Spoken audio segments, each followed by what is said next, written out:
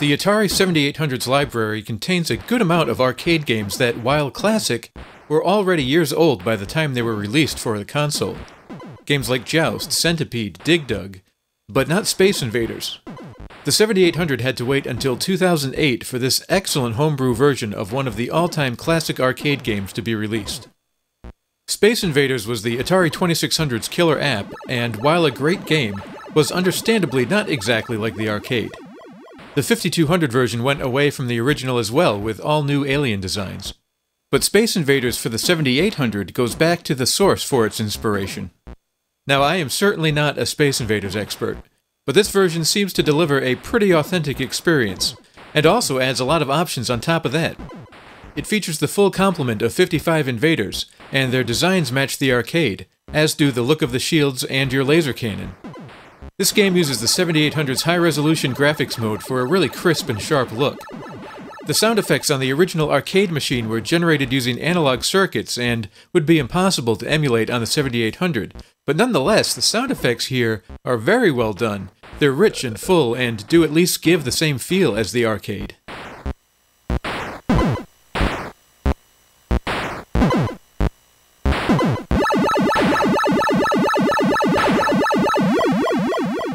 I suppose I could nitpick and say that in the arcade version, the aliens don't actually move all together.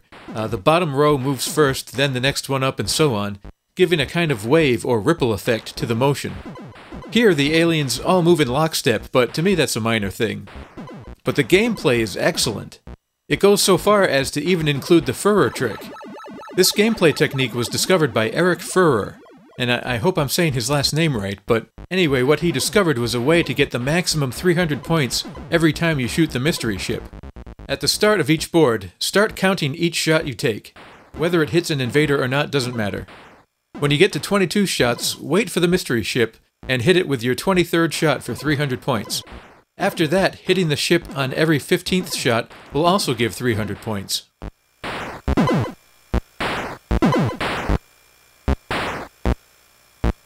Counting is fun. This is like Sesame Street.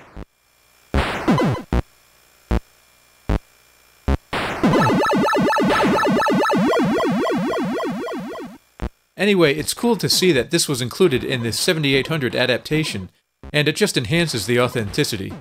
But more than just bringing home a nice version of the original, you also get a bunch of options to change up the gameplay. You can choose the speed of the bombs or turn them off completely, have moving shields or none at all, make the invaders invisible, turn zigzagging bombs on or off. There's 2-player alternating and simultaneous competitive modes, and there's even 4 different color schemes to choose from. And these options can be mixed and matched in any combination. There's countless versions of Space Invaders available for all manner of consoles and computers. Well, I guess it's not countless. I mean, they could be counted. There's not an infinite number of Space Invaders ports.